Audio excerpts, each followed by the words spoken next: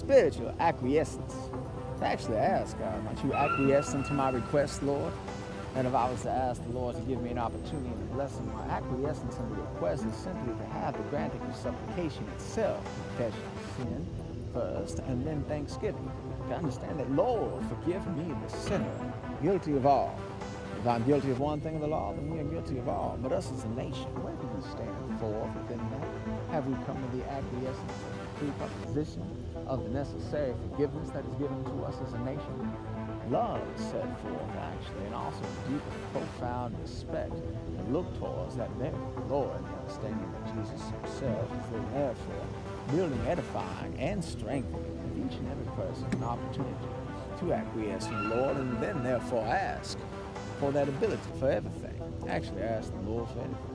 Whether we need riches, power, wealth, knowledge, understanding, love, patience, kindness, gentleness, goodness, everything within spiritual essence as well as the necessities of this world. When we look towards God first and have that ability to go forth boldly before the throne, it is in going forth that we then therefore receive that spiritual opportunity and blessing that is given divinity. Actually, that divinity is actually divinely set forth and then therefore sown and built continually within the hearts of all.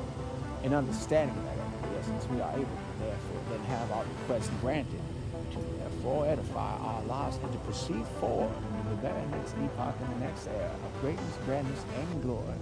Jesus is building that up continually. It is that perseverance that oversees and then therefore is free, liberating, and opening up for us continually divine blessings, the grace, the glory, and the love of Christ Jesus. My prayer for you today is that you acquiesce into the presence of God through supplication, prayer, and thanksgiving, all that you need within this world, that the peace of God is known to you, and that you will continue to build forth that very great permanent essence of the divine Creator, building forth a new love, grace, under grace. Why? It is by grace that we are saved through faith. Thus I pray for your faith and the abundant grace of our Lord. In Jesus' name, God bless. God bless you.